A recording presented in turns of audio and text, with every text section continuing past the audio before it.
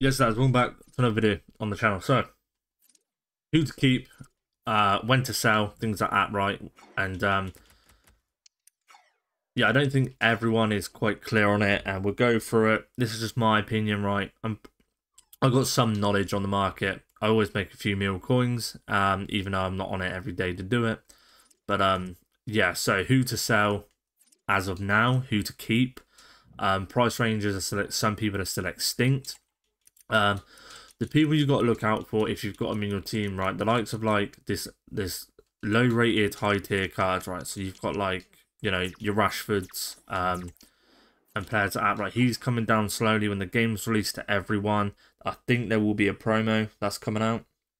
Again, the market's going to be flooded with these kind of cards. You'll get people undercutting everyone, and then you'll just start seeing these cards come down, right? There's one that I'm not sure if he fits an Evo or not. I do have him in the club, and he's extinct at like 30k, not 300. Yeah, he's extinct at like...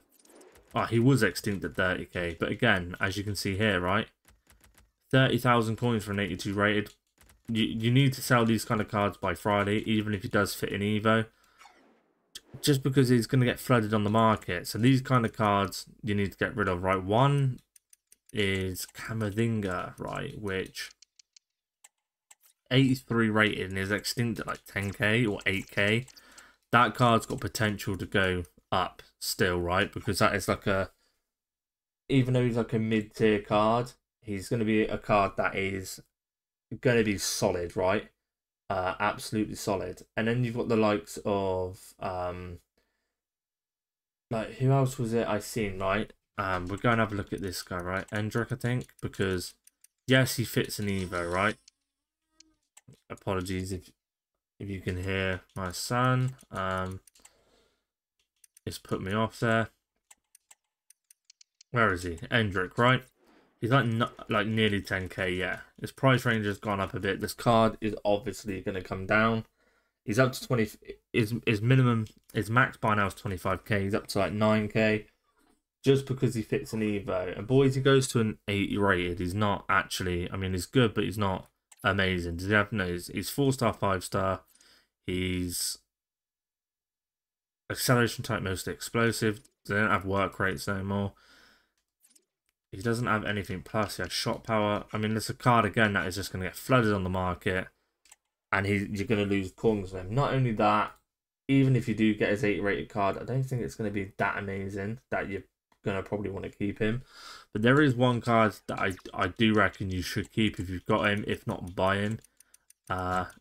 Is Inform Gabriel, because he is only going to be in packs until Wednesday, sorry. And once he's out of packs, he is just going to be rare. Like, considering he's been in packs nearly a week, there's not a massive supply, right? I mean, there's quite a few actually, right? Maybe there is a massive supply.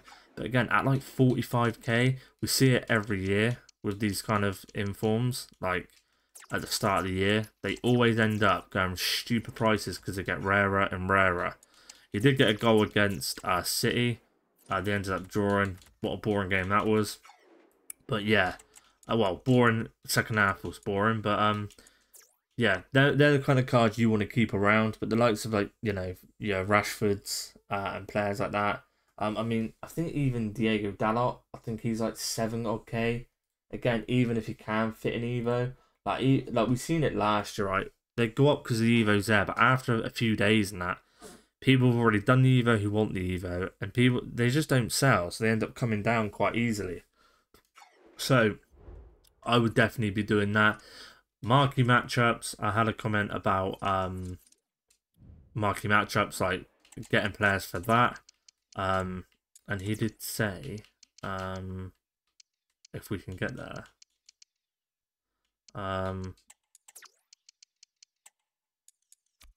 Let's have a look. Yeah, Barcelona. He said about this guy, right? Which again, yeah. It could be very good, but I do think you'd have a United and Spurs one. So for me, I've just went and picked up a few United players at like min price. Obviously gold rares. Ericsson and Mounts, and I mean, these will all be good to do. Probably try and get them on bid a little bit cheaper, but we've seen it with like City and Arsenal. They went up to like 2.2k. We'll probably see that again if you can try and guess, or you can see, or there's a leak on who's going to be in the marquee matchups. That's probably a good one to go with, 100%. But yeah, just a quick one really. If you are going to keep some of these cards, like for me, who I've kept, right? So I'm going to keep Nunez just because I need a striker for now. He's only like, I think 9. What did I buy him for? 8.1k. I think is that his price? Yeah, his price is 8.1k. He's not even selling for that at the moment, but he might go up when the game comes out because he's like one of the best strikers to use for a low budget as of now. I think Bruno Fernandes has got room to move, right? He's like still quite cheap. So yeah, I would definitely like these kind of players. Odegaard's one. Odegaard, not only that, Odegaard's at fodder price, so you can't really go wrong for Odegaard, right? When an SBC comes out and people want to do it, this card's hitting like 40k, just regardless, just because everyone goes and buys 89s, and that's just what happens. So Odegaard's a pretty good one. Kanate, again, I think Kanate would be a very good one to keep as of now, just because he's like probably one of the best. This card will be in people's team for months, and when Foot Champ comes around, people will still be buying this card. But the likes of like, you know, Sane, Coman, players like that. Again, it's like Coman's still got potential to go up. He's 84 rated, right? He's a very good card. Still got potential to go up.